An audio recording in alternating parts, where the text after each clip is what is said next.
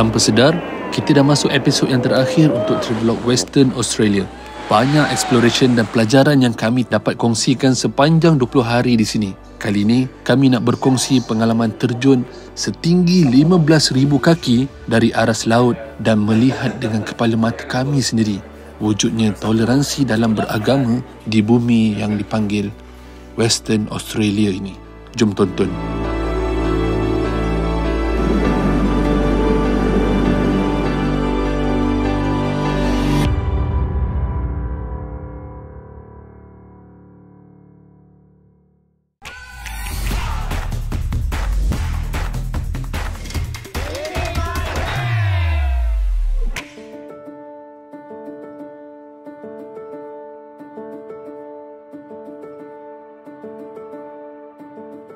Kali ni, saya cuba sahut cabaran baru untuk unlock new achievement buat diri sendiri. Tipulah kalau saya kata tak ada a spill of takut pun kan dalam diri ni. Tetapi, yang paling seronoknya adalah kita berani keluar dari comfort zone yang biasa kita lalui dalam hidup ini. Dan paling utama, menjadi sumber inspirasi buat anak-anak saya sendiri. Kita nak cari skydive around Perth. First time ni saya jumping ketinggian 15,000 kaki ni. So, available is on 24th. Yeah, I've only got one spot left at 9:30. Hi Akumasyara, your skydive schedule for today at Skydive Rockingham is on hold due to weather. Cuaca semua okey, tapi dia bagi tahu sebabkan military close airspace. So kita reschedule balik. Mungkin kita akan ambil 28 hari bulan lah. Okay, dah nak sampai dah. Skydive Australia. Let's go. Experience. Ini kita go. Aduh, skydive Rockingham. Benda ni senang sikit. Benda senang saya tak buat. Saya biasa buat yang susah-susah je. Macam bawa kapal terbang tak ada enjin tu. Am I controlling now? Yes. Oh, really? Yeah, you doing it all. I'll let go long ago. Yang senang-senang ni bagi budak-budak baru nak up ni lah. Ada demo. Apa? Kita nak unlock experience saya ni. Achievement unlock untuk 15,000 kaki.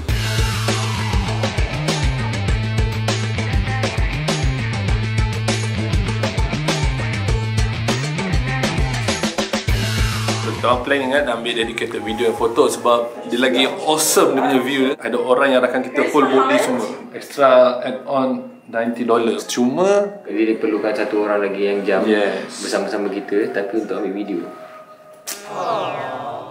apa lah. Nampak muka saya mata putih lah.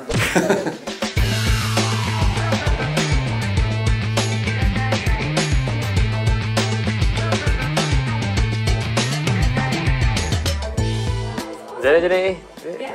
Oh. Okey. Kalau macam tu aku boleh. Yang kita buat dekat ni. Untuk pergi ke tempat take off dan juga landing tu, kita kena ke selatan daripada Rockingham, lebih kurang 30 minit dari sini Ke Murrayfield Airport.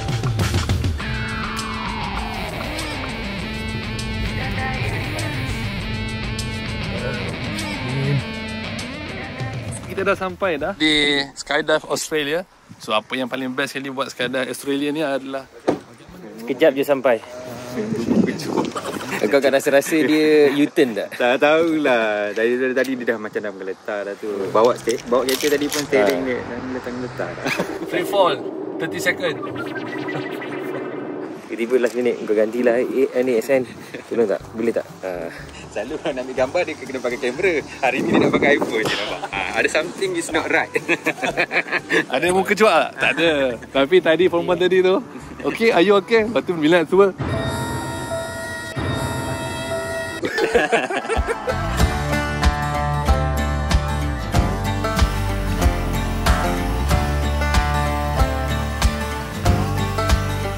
Tengok tu dia punya cuak. Sampai apa pilot nak isi minyak ke terbang balik pun dia tengok juga. Nampak tu.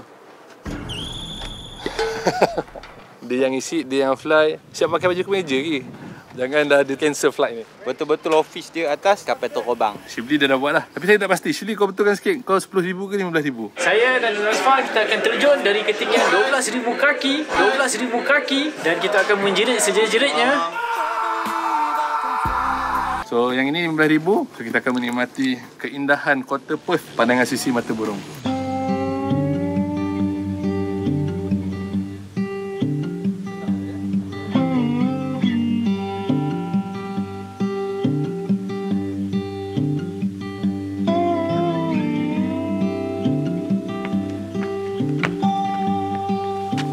Bang, nak teruskan ke tak bang?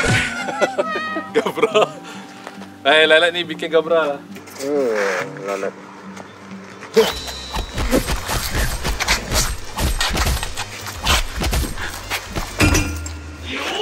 Dah. Lepas sikit. Banyak ekor dah lalat mati. Kena cucuk mata dia. Okay. Masa sama, musuh kita ialah lalat. Tengok muka kita. Walaupun saya ni orang yang mandi, tapi lalat tetap dia suka je. Jangan buka alasan dia bukan pasal tak mandi. Kita kena jadi wiper. Tapi takkan nak macam ni je. Mana kehidupan kita? Terus goyang. Ajak balik dah tak gitu, ajak balik. Tuang ajar, member tak sempat langsung. Lagi lama nunggu, lagi sesara. Macam nak sunat dulu kan, lagi lama orang keluar seorang. Lepas tu yang turun muka macam, not going to join you again. This is going to be my last one. I swear. Puan tadi tu kan, dia cakap macam ni masa jalan tu kan. All the best, mate. Lepas tu Jihad tadi kan yang jawab, kata semoga AA selamat kembali ke tanah. Ke tanah tu macam mana tu maksud dia? Sampai hati you yang dia cakap macam tu kat I. Kembali ke tanah tu maknanya kembali 6 feet down under. Jangan. Anda tu cukup lah negara Australia je. Kita dah nak fly dah. Tadi diorang siapkan parachute punya setup. Lepas ni saya akan pakai safety harness. So ni korang banyak komen kan spek aku hilang kan. So saya dah pakai yang ini. Dan juga saya akan pakai goggle. Memang bermakna lah buat para pemakai spek mata. Sebab apa, kalau skydive tanpa spek mata kau nampak tak ada nampak apa dah. Kau nampak warna je. First experience jumping out of a plane. He is nervous, is it? He's nervous, No. yeah. He planned to withdraw just now. So you're lucky that you're jumping with the best instructor in the world, though. Oh wow. Yeah.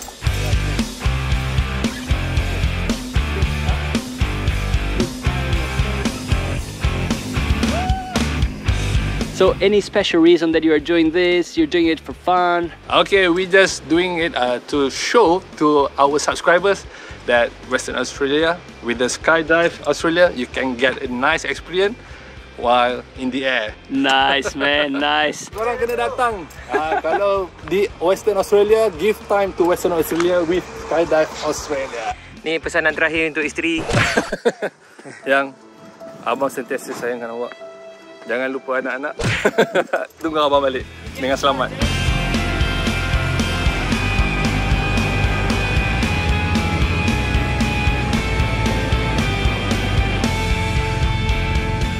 Pesawat tengah climbing lagi sehingga ke ketinggian 15,000 kaki. Walaupun muka dia cuak, kita paksa juga dia. Kalau tak, dia tak nak tu. Kita dah bayar kan. Itulah pasal. Tapi rasa kat tempat tu tak patah balik kot. Sama ada dia patah balik dengan AA ada kat dalam tu, ataupun AA kena terjun dekat atas tu. Kita siap-siapkanlah video ucapan untuk arwah. Okay. Arwah baik orangnya, dah lama kenal dia. Kita harap arwah ditempatkan di tempat orang-orang yang beriman. Kepada keluarganya, diharap tabah dengan kehilangan seorang yang bernama AA ni lah. Harta-harta dia ni saya ambil lah. Masih. Avata tu saya rasa saya punya. Drone saya ambil dengan kamera ni.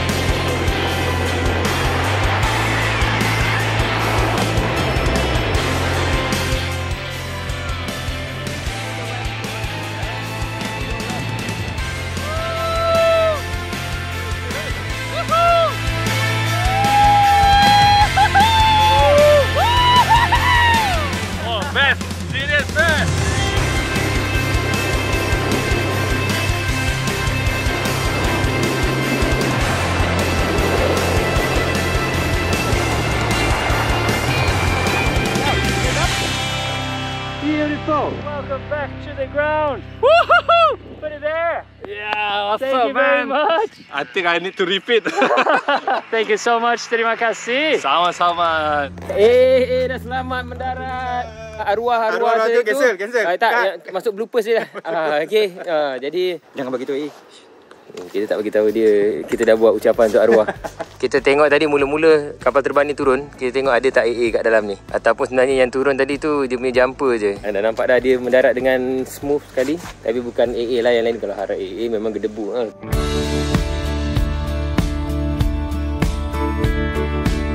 Yay! We only just managed to survive. Champion. Satu badan yang gila, experience pertama tu susah betul aku nak bernafas. Did you have a great time? Wow, nice man. Thank you very much. Thanks you kawan. Kawan the best instructor in the world. Yeah. Keluar dari pintu tu. Macam tu je bunyi dia. Dia tolak sikit, kita lari dekat dia punya dada, kita jump terus. Jadi kita pandang bawah, angin tu masuk dalam lubang hidung dengan lancar. So memang susah nak bernafas. Jadi kita kena pandang longkak ke atas, enjoy the view macam dia kata. Dah dapat nafas, dia tutup juga dengan mulut. Sekejap. Lepas tu muka pusing lah. Tapi yang paling best, bila dah tarik parachute, korang boleh kawal sendiri paragliding tu. Do you want to do the spiral? Okay.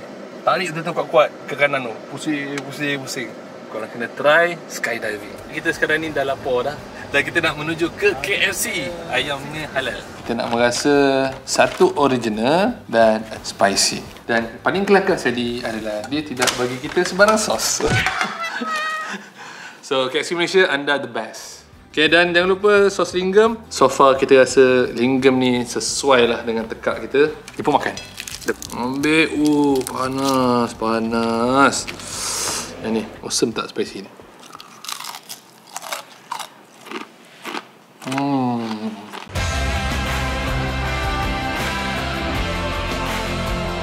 Hari ni best saja. Tapi kalau nak ikutkan spicy Malaysia lagi best. Saiz ayam dia pun macam ni lah. Spicy di Australia ni taklah berapa pedas sangat. Yang ni spicy, yang ni original pula. Try. Okay. Best. Ayam dia pun tak terlampau kering. Berbaloi lah dengan harga $14 tu okey lah. Saya memang orang yang tak banyak makan KFC, tapi sekali saya makan saya hafal rasa dia. Original dia tak sama macam Malaysia. Sama sikit ayam lain tu. Spicy dia. Lebih kurang lah, cuma kurang pedas sikit. Kalau susah sangat saya tempat makan, cari KFC je. Cuma KFC tidak ada di bandar-bandar kecil. Kalau anda datang Western Aussie, saya lagi suka chicken trip. Ayam dia besar muka Abang Azli. Sama. Dan rangut pun marvelous.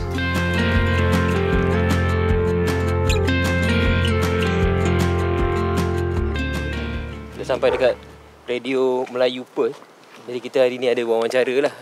Jadi artis sikit lah di Perth ni. Saya dah AA, Farid.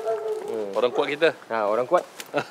Ini baru tahu dia suka nasi goreng. Pedasnya. Susun begini, kita dah letak olive oil sikit kan. Kita rub dulu dengan barbecue. Lepas tu kita akan masukkan dekat dalam oven dengan suhu lebih kurang 60 degree Celsius. Biarkan seharian.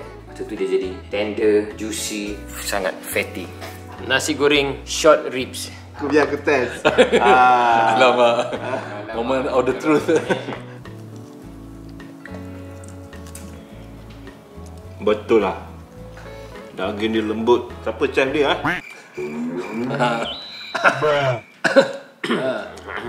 Well tested bukan kita orang saja review sendiri tu sedap. Kalau sedap is sedap lah. Payment nanti hantar je. Oh, tapi memang terangkat lah nasi goreng tadi. Lepas tu dapat pula daging tu. Terangkat darjat. Assalamualaikum. Saya Fauzi. DJ Fauzi. Ya, saya Fauzi. Ya. Apa khabar? Selamat datang ke suburb yang inilah, Victoria Park ya. Okey, saya jemputlah masuk ke ratak studio kita. Okey, terus saja. Terus. Sila. Jangan malu-malu. Kita nak minta satu grant di mana kita kata okey, kita nak buat rancangan komuniti tapi dalam bahasa Inggeris. Jadi nama dia Community HQ, ada YouTube channel dia sendiri, dan kita panggil lah community member yang ada. Kita panggil ada Muslim youth leaders kat sini yang banyak masuk community punya event, ustaz dan sebagainya. Dia yang lokal di sini dan juga yang datang sini melawat pun kita pergi masuk. So macam-macam lah. Okay, saya Fauzi. So, Ashraf. Okey, baik, terima kasih. Khabar semua penonton Radio Melayu Perth yang sedang menonton siaran ini di Facebook ya. Kami mendapat tahu mereka ada di Perth dan cepat-cepat kami mengambil peluang untuk mereka datang untuk diwawancara. Alhamdulillah. Terima kasih juga penganjur Radio Melayu Perth ni yang menjemput kami datang ke sini. Ini hari kedua terakhir. Besok kita akan berangkat pulang ke Malaysia semula. Nak tahu bagaimana tercetusnya idea untuk travel vlog ni? Tercetusnya idea Ray TV ni sebenarnya disebabkan oleh pandemik. Kami semua adalah sebahagian daripada Badan Kebajikan Anak Yatim dan Asnaf RPWP. Dengan atas dasar pada ketika itu kita nak buat, kita nak minta sumbangan, minta duit, hantar tabung ke, buat rayuan semua tu. Kita bina perniagaan salah satu syarikat yang agak prominent sebelum pandemik pada ketika itu, Vacation Travel. We are a company yang not focusing on volume. Kita go on value. Kita boleh drive, kita boleh masak, kita boleh ambil gambar dan kita boleh kenal seorang-seorang. Kita tak nak pergi tempat macam yang biasa-biasa. Daripada kita pergi tengok tempat turistik, kalau kita dapat akses masuk pada dia punya school, that is even better. Tapi apapun disebabkan oleh pandemik tu, kita ni semua traveller, kaki-kaki travel ni terpaksa grounded. Once kita grounded tu, kita ada peluang untuk explore negara kita, Malaysia. Kita tak pernah ada satu kepercayaan kepada YouTube. YouTube ni kita letak je video, kita nampak cuma ada 50 orang, 60 orang tengok, itu saja. Pada ketika itu kita rasa macam why not give a try lah. Itu yang kita buatlah. Saya, AA, Ustaz Syauqi dengan Shibli ni, 4 orang ni, we try to find time untuk buat benda ni. Kita sendiri edit, kita sendiri shoot, kita buat konten walaupun ada orang kecam kadang-kadang sikit-sikit, it's fine. It's more on self-actualization. Kita rasa kita suka buat benda ni, kita rasa kita buat, why not buat ni.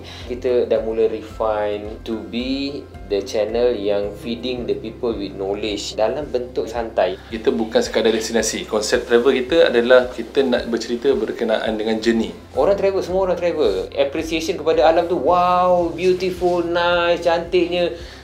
That's one thing. We want to go to places and appreciate the values of the places. Bila kita travel to Western Australia ni, kita nak bawa a different perspective. Kita nak bawa orang melihat cara fotografer melihat dunia. Jadi kita bawa road ataupun ke tempat-tempat scenic place. Ini bukan Photoshop. Pink dia tu disebabkan oleh salt tolerance alga menghasilkan carotenoid berwarna keping-pingkan tu lah. Itu pink lake yang famous, yang besar. Tetapi there are thousands of others yang between Hayden ke Esperance tadi tu, dan kita boleh singgah ke satu sungai. Sambil-sambil kita masak tu, kita fishing. Kali ni harapan jangan pasu. Pastikan dia dapat naik. Yeah. Memang senang kalau balik sini. That's not a destination.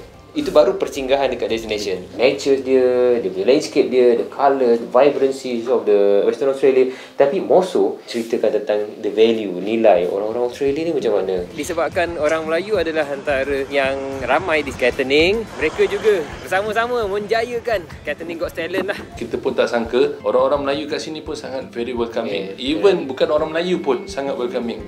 Walaupun pada luaran, pada zahir ni nampak kasar, tapi hati dia sangat lembut. So ini antara pelajaran-pelajaran yang kami kutip lah, yang kita nak kongsikan kepada orang Malaysia, orang Singapura, yang which kita pun boleh implement. Sampai Esperance, then we discover, my goodness, aku tak pernah nampak lah satu laut yang biru dia, colour dia the perfect blue. Aku rasa Esperance pakai filter kot. dia punya colour tu. Lucky Bay ni, dia, if you are lucky, you can see the kangaroo.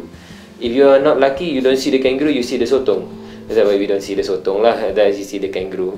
Sotong itu sotong yang ada pasport. You faham tak? Jadi kita tak faham lagi dia. Sampai sana berangin apa semua tu, kangaroo pun tak ada seekor pun keluar. Nampaknya kangaroo tak menyebelahi kita kali ni. Sedih, datang dari jauh. Kangaroo tak mau keluar.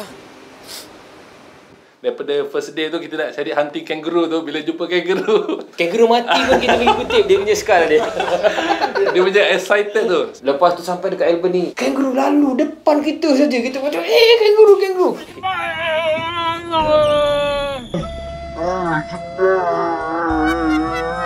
Kita dah marah dah kawan kita. Kau buka kamera, kenapa kau tak shoot? Dapat shoot, ekor je dapat semua tu.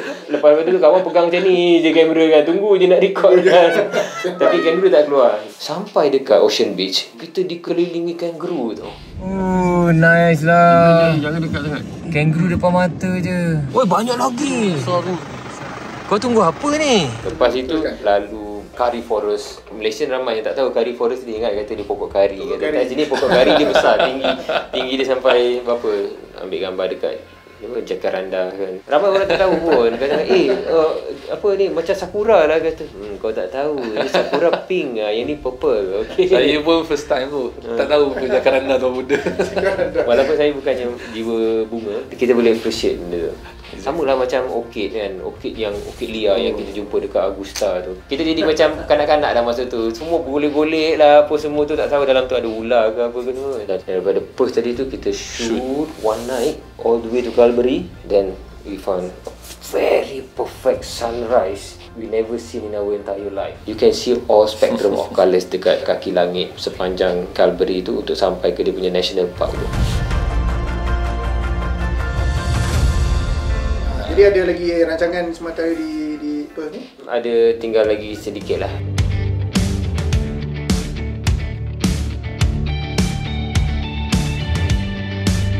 Sekarang ni nak jumpa Ustaz Azizi. Dia orang yang bacakan khutbah di St Paul Anglican Church di Fremantle. Di Australia 12 tahun. Saya sebenarnya datang sini masa isteri saya buat PhD tahun 2011. Dia dapat scholarship daripada kerajaan Australia untuk buat PhD kat sini. Latar belakang saya software developer. Jadi ada beberapa projek-projek yang masih servicing clients kat Malaysia.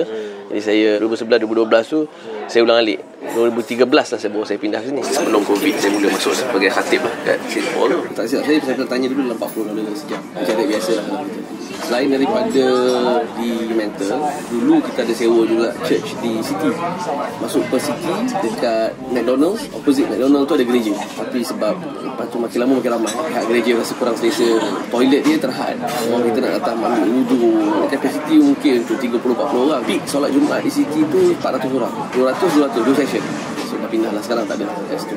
Ini gereja yang membenarkan solat Jumaat dilakukan di sini pada waktu Jumaat. Masih nampak macam ada sedikit renovation dan kita akan berjumpa dengan Lynn and Theo.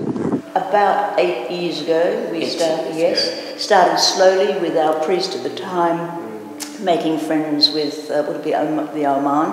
Nama dia Sheikh Faizal. Dia punya paderi masa tu Father Peter saja nama dia. Local imam came by and asked Father Peter if it was possible to use the facilities because he didn't have enough space for Friday prayers for his congregation. The church building was started in 1905 and then was never completed. So in 2005, 100 years later, it was decided it's time to finish the church building properly. I started worshipping here in 1995 when the congregation was very, very small. At the beginning of 2009, I moved to Melbourne for 11 years, came back 3 years ago, about the same time that Father Peter became the priest. During his time, the congregation got bigger and bigger, and we started doing things like looking after the garden. So Sunday morning worship here. So this little chapel is used for morning and evening prayer and various other things. And then 7 o'clock from now on, there's the service here, and you watch the sunset go down, and it's just beautiful. This meeting room and the kitchen behind it, paid for by the Lotteries Commission because there are a lot of community groups uses the hall. And initially Father Peter offered the church. It's a little difficult for a Muslim community. Too many crosses. But ever since they've been using the hall for Friday prayers. Dia adalah hall yang pertama didirikan church tu dan dibuka pintunya mempromosikan religious harmony antara Kristian dan juga Muslim. Kiblatnya serong sedikit daripada tempat saya ini, dia ke pukul 1 kebiasaannya dia adakan banyak lagi aktiviti-aktiviti di sini untuk mempromosikan aktiviti komuniti. A men's choir called Voicemail, line dancing, and at the moment there's a children's drama group doing all of Shakespeare's play in one presentation. A lot of dinners here. Maybe we'll put on a meal for people who haven't had a Christmas with a family. You specify some halal food. Yes, we do. We're not for all our functions, but definitely. Makin mesra lah dengan Muslim. Pernah buat berpuasa. Bila dia tengok kita selalu ambil wuduk pakai toilet dia sendiri buat pipe untuk ambil wuduk. Okay, ini tempat yang dibuat khas untuk orang Islam yang datang sini untuk ambil wuduk apa semua tu. The Muslim community invited us to a meal, and then there was exchange where we put on a meal for them. So that's where we've learned to sit on mats to eat food in homes, and then a range of people are involved with resettlement of refugees. Some years ago, a member of the congregation bought the house behind the church, which had a very large block of land. And she thought there's enough land to be able to build a couple of extra houses or units or something or other and start to make a bit more of a community living on site. So there are quite a few people who now live here who are involved in St Paul's. Not something that happens in every church. Paderi tu bagi tahu lah yang sebenarnya dia pun hadapi kritikan juga daripada sebahagian daripada masyarakat Kristian yang bagi tahu kenapa buka gereja untuk orang Islam. Patutnya kalau orang Islam datang ke gereja kita kena dakwah supaya dia orang jadi Kristian, jangan bagi dia orang sembahyang macam. Tapi paderi tu kata percaya pada kebebasan beragama. Kita percaya kita betul tapi kita benarkan orang lain. Amal lah. I haven't heard any criticism of it at all.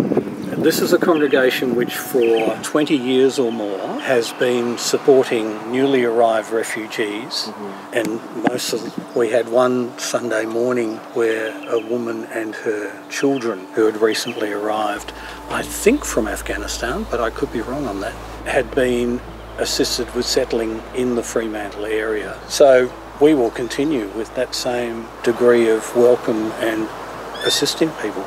Setakat ni kami tak terasa apa-apa lah registration. Macam isteri saya pun dia kerja di hospital. Bila Christmas party dia pastikan ada halal menu.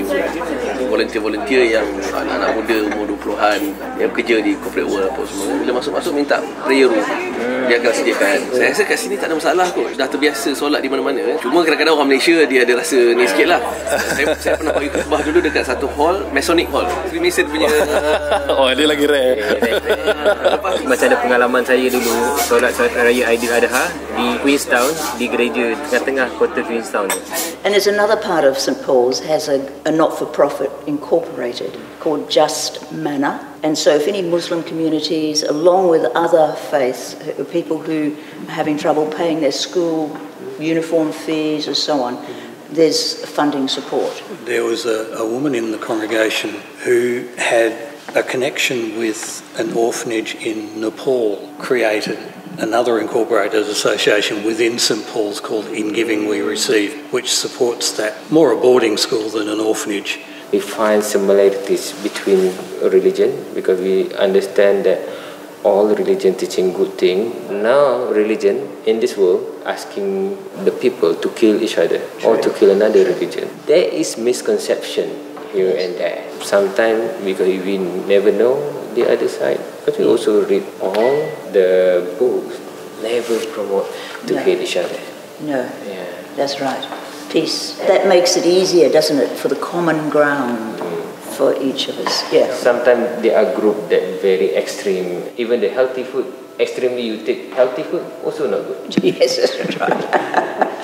Just be nice and moderate. Moderate, yeah. Itu dah ada sedikit sebanyak pengalaman kami. So tadi kita berjumpa dengan Lin, Tio dan juga Debbie. So yang coordinate segala garden ni, kebun ni sangat dekat dengan dunia Islam sebenarnya. Masjid-masjid terdahulu pun berkonsepkan gardens. Semuanya terkandung dalam Al-Quran. Islam juga tidak mengajar kita untuk menganjurkan kerosakan, menganjurkan kebencian. Kita bertoleransi dalam agama. Kita ni tidak mempromosikan pluralisme ataupun nak menormalisasikan bahawa agama ni setara semuanya. Pada itikadnya kami masih lagi di dalam akidah kami, iaitu Islam adalah agama yang terzahir di kalangan semua agama. Sekarang kita nak pergi ambil gambar dekat rumah biru tu.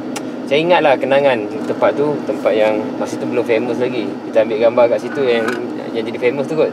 itu Blue Boat House, kita boleh parking kat tepi ni. Tapi di sini maksimum 2 jam saja, kecuali kita adalah resident rumah-rumah ni, barulah kita boleh parking kat sini lebih daripada 2 jam. Yang mana yang ditulis no parking tu, jangan parking lah. Yang AA dengan Azli dah sampai dah tu.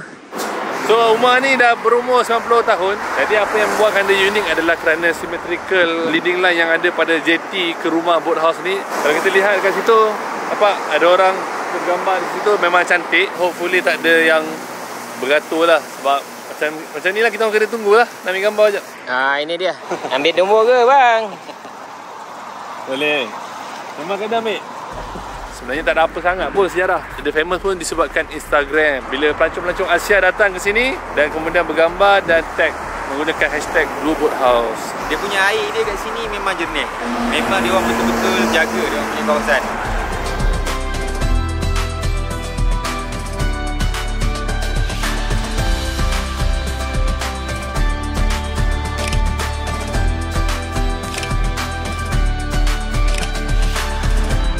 Alamak, tak boleh dah. Dekat tak boleh lepas daripada ni. Assalamualaikum. Tak bagi, tak apalah. Orang kata bagi 3 kali salam ni cukup lah.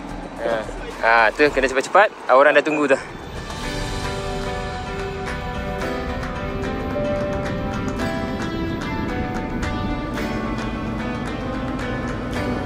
Dah sampai ke penghujungnya pengembaraan kami bersama dengan Great Wall Motor Havel ni. So sekarang ni saya nak pulangkan balik kereta ni. So kita dah bersihkan macam dia punya syarat dia. Waktu kita ambil kereta itu, minyak kena isi sikit, kena bagi 1/4 sama juga. Kau bagi atas, kemah, tangga, air tak buang lah. Bye Havel. Thank you for being nice to us. I see there's a lot of things for you to discover dekat Western Australia. The only thing that you have to do is give time to Western Australia. So kita tak boleh nak rushing. Western Australia ni semua tempat jauh. Besar. Kalau pergi setakat Perth, Fremantle, Pinnacle, lepas tu makan lobster dekat Lobster Shack ke, kau baru tengok bulu hidung Western Australia saja. Kau boleh tengok batang tubuhnya lagi. Dulu 3 jam tu kalau tak berhenti. Kalau berhenti macam kita orang, bertambah-tambah jam dia. Sini berhenti cantik, sini berhenti cantik, sini berhenti cadat sotong lagi. Awak ni macam ikan keli. Besarnya. Besarnya. Besarnya.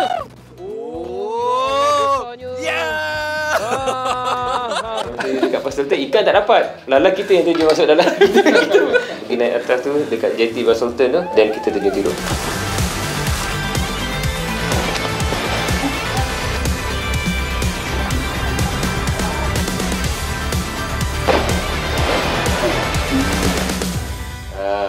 Baru rare. Hari ni kita buat biryani kambing. Ni biryani, lepas tu kambing, lepas tu kita masak dengan ni turkey leg. Benarlah orang kata, dari masakan turun ke hati. Kenapa setiap trip pengembaraan vacation, kami lebih suka memasak sendiri dan menjamu peserta-peserta kami? Kerana ia punya sentuhan yang membuatkan kita lebih akrab hari demi hari. Saling tak ubah. Macam air tangan masakan mak-mak kita, penat tetapi terjaga silaturahim. Oh, lembut tu. Apa yang masak ni? SN. Oh, SN. Mango. Very nice, tender. Kak, review sikit biryani. Ya Allah, Masya Allah, biryani ni memang sedap gila. Ya Allah, gila. Masalah pun berkenan. Kau ingat? Siapa pun ni? Habis. Kak, kena minta rezeki. Yes. Can cook like this sebenarnya? Excuse me. Soalan dia bukan ajar apa. Jangan dah rezeki ya. Dia kalau minta resipi tu dia memang sedap lah. The best biryani Tu bang sedap biryani. Sedap, memang sedap. Ada nutritionnya. Kau minta apa ni bang? Saya bagi 10 bintang lah. 10 bintang Jangan lupa subscribe. Subscribe.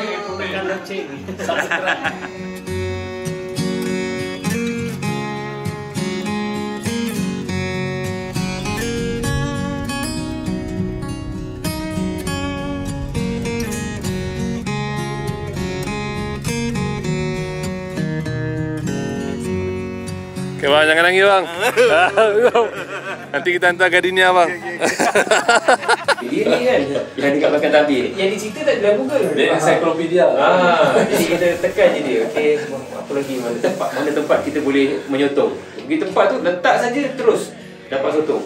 This I think the experience yang kita buat. Information tu datang daripada Google, daripada YouTube, tapi tak complete. Sampai kita jumpa orang tempatan and we be good with them, dan barulah dia bagi tahu. Yes, Assalamualaikum. Sekarang ni officially berakhir lah kita punya perjalanan kita di Western Australia. Sekarang ni perjalanan pulang kita bertemankan dengan Singapore Airlines lagi. Daripada Perth ke Singapura, dan daripada Singapura kita balik ke Malaysia.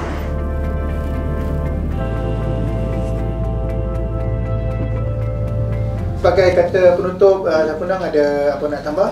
Terima kasih kepada semua. Terima kasih kepada Radio Melayu Perth. Terima kasih kepada orang-orang Perth, orang-orang Western Australia. Kepada John yang membantu kita.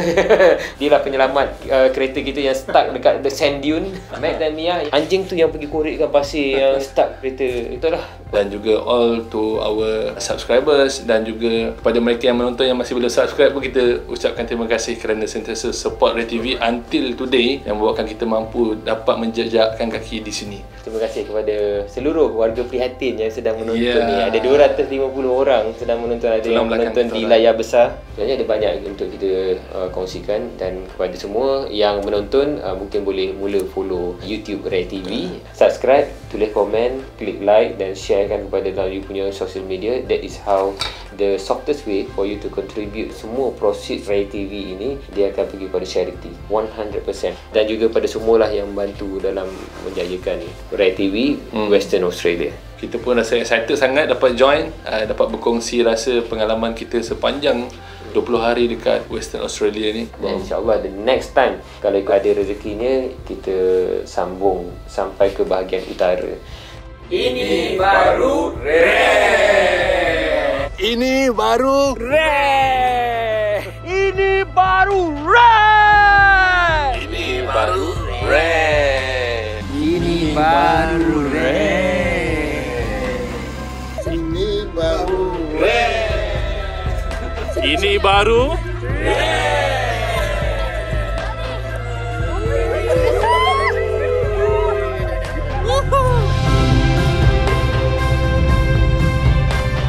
Inilah karya 20 hari pengembaraan kami di bumi Western Australia. Semoga setiap jejak yang kami lalui, pengalaman dan pelajaran yang kami kutip dan hidangkan menjadi inspirasi buat kita semua sebagai bangsa pengembara. Melalui pengembaraan di Western Australia ini, lahirnya sebuah program pemantapan diri dan kembara ilmu di bawah jenama ArtMan yang ulung kali kami hasilkan di Western Australia pada Februari 2024 nanti. Sebuah school trip terbaik buat anak-anak anda. Kami nak bawa 40 orang anak-anak sahaja untuk mereka mengembara dan melihat dunia Western Australia. Siapa cepat, dia dapat. Apapun, terima kasih subscribe channel kami, dan jangan lupa ajak kawan-kawan yang lain subscribe channel Ray TV juga, okey? Assalamualaikum warahmatullahi wabarakatuh.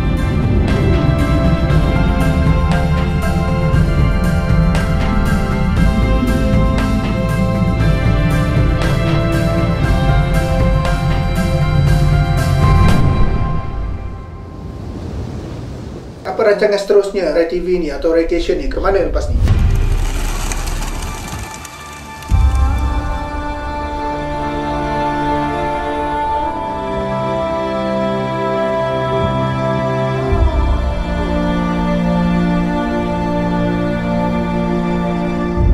Perjalanan Kembara Wahyu kami kali ini dia berbeza format dia. Kembara Wahyu Sirah Nabi dia lebih berorientasikan untuk menghayati, revitalize semula perjalanan sejarah Nabi sambil mengerjakan umrah. Tapi umrah tadi tu mengikut timeline sejarah Nabi itu sendiri.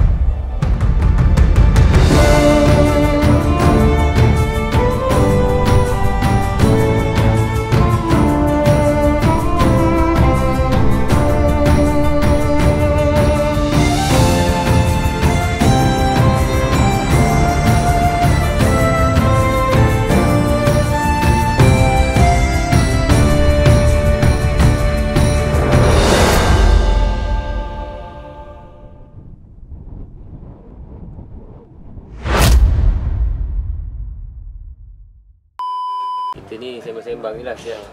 Nak Tak apa, okey dah. Okey. Okey tu apa? Tak payahlah. Saya ambil air apa? Air mineral biasa.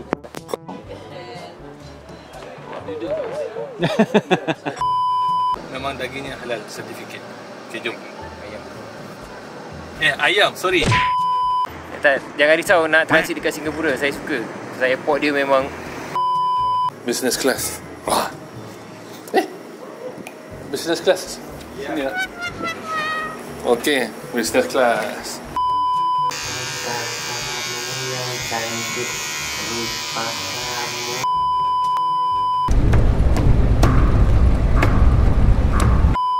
Saya buat balik terus. Very expensive if you lose it. Not too nice. Ada bunyi berdengkur lah. Ingat senang je jadi content creator. Ini boleh buat bloopers.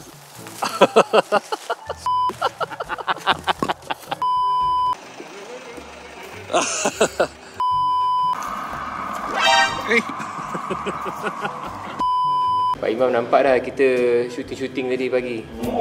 Nampak. Macam Michael Jackson.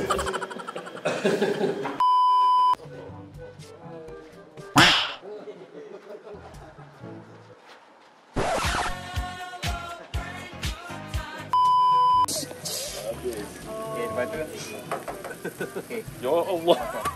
Kan? Lekat kat TV. Dia dari tu lalat. Lalat? Enggak lagi.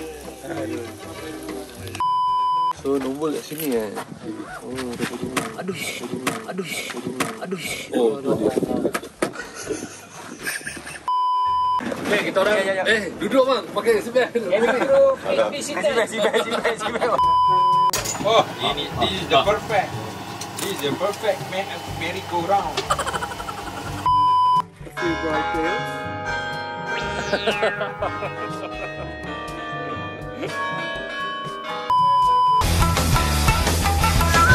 Oh. Patah balik. Sing. Dah. Sini.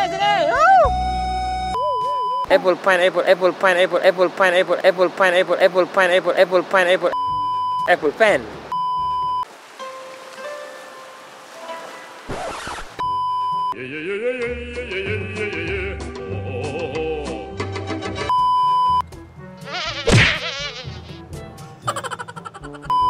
Belum dapat lagi fish and chip yang lestari, yang cantik, mantap.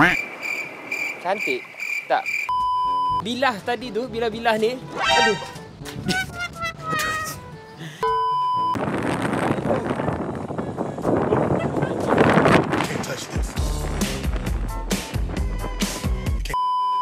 Kawan nak masuk kantung. Kita kacau. Tengok dia nak masuk kantung. Gambar.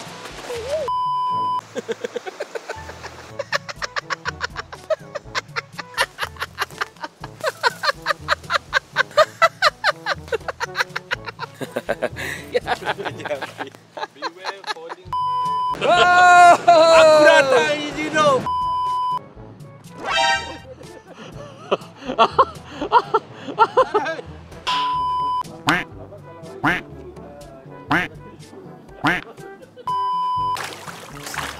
Payah tu. Boleh slow-mo kan? Benda tu kejar budak tu. Tengok tu ada burung tu. Oh Allah, burung tu dia suka. Dia suka dengan budak-budak tu.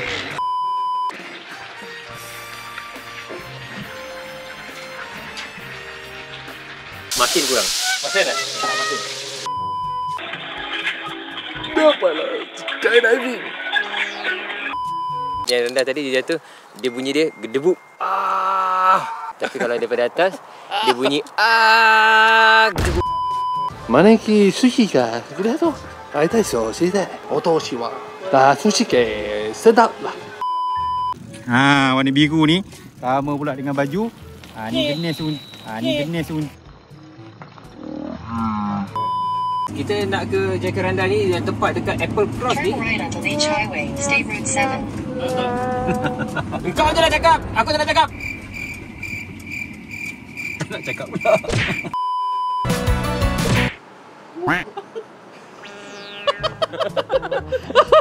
Boleh buat bloopers. Tak guna. Tangan gantung sebelah je. Meninggal aku. Okey sekali. Sekali.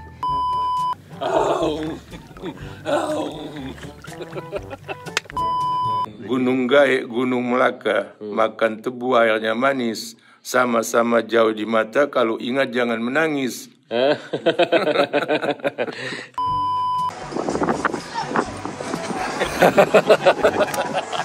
Itu jangan tak masuk.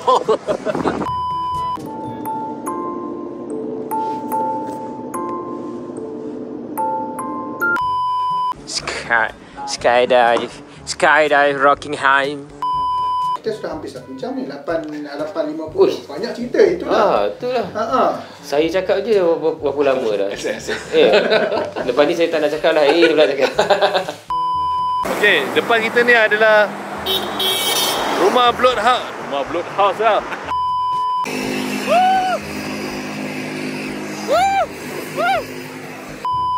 Dia punya diver dia.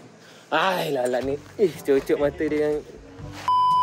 Tapi masa dekat atas tu dah dengar dah dalam 1000 kaki tinggi pun dah menjerit. Macam biasalah air punya menjerit. Woohoo! Tapi boleh masuk drone lah kadang.